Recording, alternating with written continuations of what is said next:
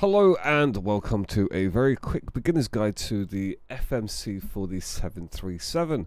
So when you're in the cockpit here, you're going to come down to the FMC. Now I've got ground power already on, so we've got some systems powered on and everything. First thing you want to do is go into PMDG setup. And you want to go through the options here, so aircraft, equipment, displays, failures, etc, and just set this up how you see fit. The same for the options as well. This is completely dependent on yourself and what you prefer. Then what you want to do is you want to type in cold dark into the pad down here and hit start state. Now next time you load the aircraft, it will start in a cold and dark situation. If you want another one, you just simply click on state load and pick on any of these you want and set it in there so it would always load in that manner.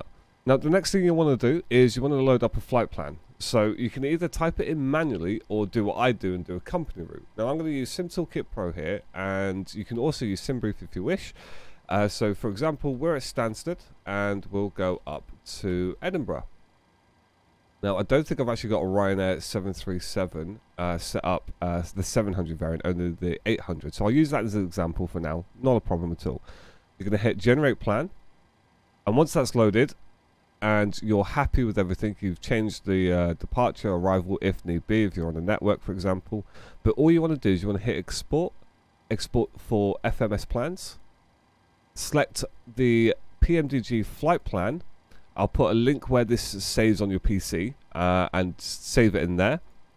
And also you're going to want the wind uplink as well, and again I'll put in the description below, I'll put where this is saved on your computer, and you hit save. Now if you are using SimBrief, it's not a problem at all. You've got the same thing loaded up here.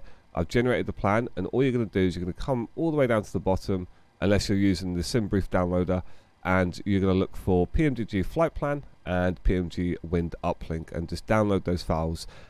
Exactly the same location for where it would be for SimToolkit Pro for example. But once you've done that, you simply go into FMC. Then we're going to go back a page here. So initialization. So this is what you'll be greeted with. So you've got POS in it. So we're going to click on this, and then we're going to type in where we are. So EGSS. Reference airport. Now what you are going to want to do is you're going to make sure your alignments are on at nav if you are starting cold and dark, and in a moment that will give us a position where we can tell the aircraft where we currently are. So we'll come back to that in a second. If you've already done that, there it is there, so you'd see this already. So we're just going to simply click the top one, put that into here, and now the irises will align. Go to route, and this is where we can do the co-route. So EGSS and EGPH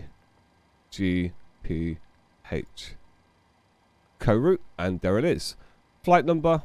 So if you add a flight number, for example, excuse me, Ryanair, I always do 236 for example. So flight plan, there we go. Flight number, sorry, and we're going to activate, and you're going to hit execute. Perf init. Next page. So at this stage is where you do your fuel, zero fuel weight, your gross weight, etc. So what we're going to do is on this menu, you're going to go to FS actions, and then you'd put your fuel and payload in. So if you were using something like SimToolkit Pro, so I'm just going to hit fly now.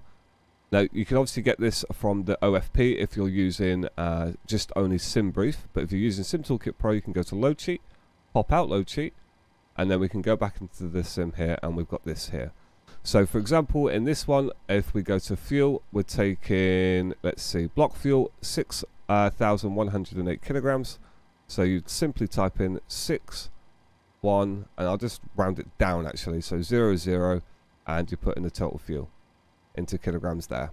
And if you're using pounds, again, you do that in the initial part of the aircraft setup. So if we go back here, this is all in the setup pages. To pounds or kilograms. So back into FS action. So we've got our fuel, and then we need to put our payload in. So passengers, we are taking 142, so 142, in that goes. And cargo, we're taking 400 kilograms of cargo. So all I'm going to do is going to go 200 in forward and 200 in aft, and that part's done. And there's our zero fuel weight. So SimBrief gave us a zero fuel weight of 57,291 kilograms. and this is giving us a 0 fuel weight of 51.1. Again, this is set for the 738, not the 737 700 variant. Okay, so we're happy with that, and all you do now back on perf in it is you're going to click on 0 fuel weight, and that'll populate this here, and you click it again, and that will put your gross weight and your 0 fuel weights in from this information over here. Our reserves are going to be 1, so 1. Cost index is 5.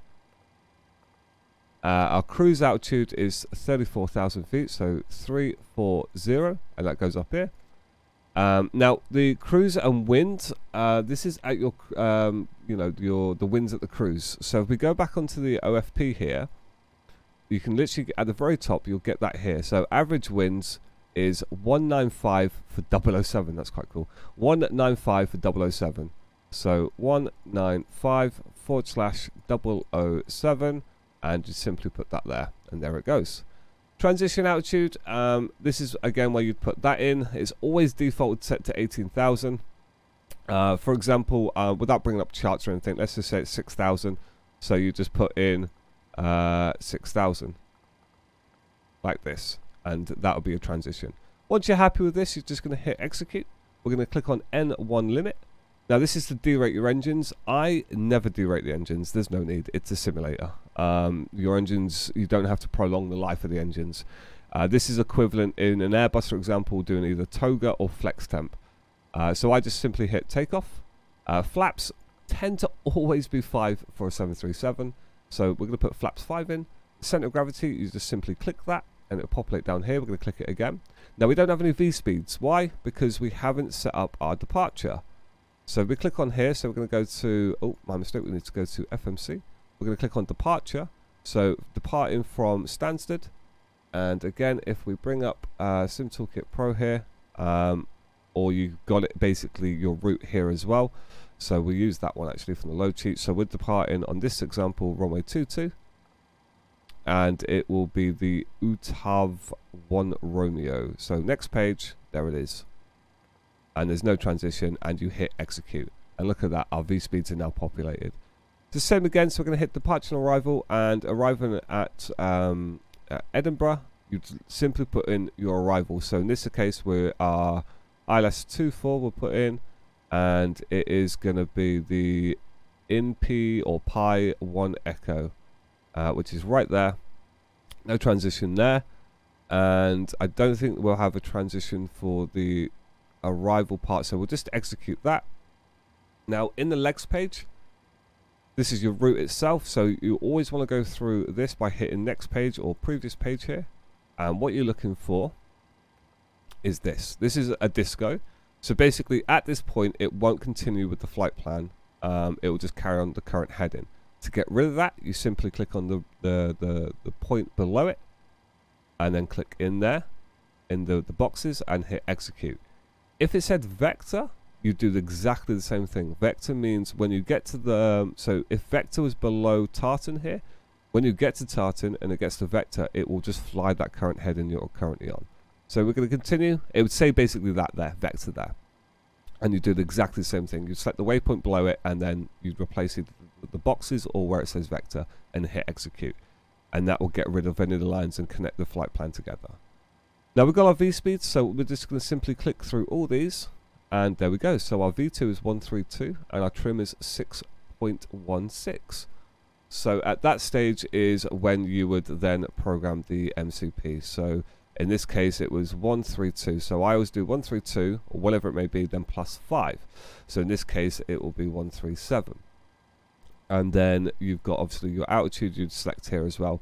Your trim's right here. You need engine power and hydraulic systems to be able to move the trim wheel, but you set that to 1.6, and that is you pretty much ready for your departure. That is as simple as that. So you've got your route in, you've got your takeoff parameters and everything. The aircraft knows what it's doing, and if you need to go back to any time to any previous page, you just simply hit index and you can go through the whole process. It's as simple as ident, and then you just work your way through each page like this, and then there you are. Now a little cool thing you can do as well with downloading the wind uplink file, you can go to des which is descent, click on forecast, request wind forecast, that will highlight, and then you've got to give it a minute and you'll get a notification pop up at the bottom. While we wait for that notification, what you can also do is if you go to fix page, and what you can do is, oh, there we go, I'll come back to that in a second.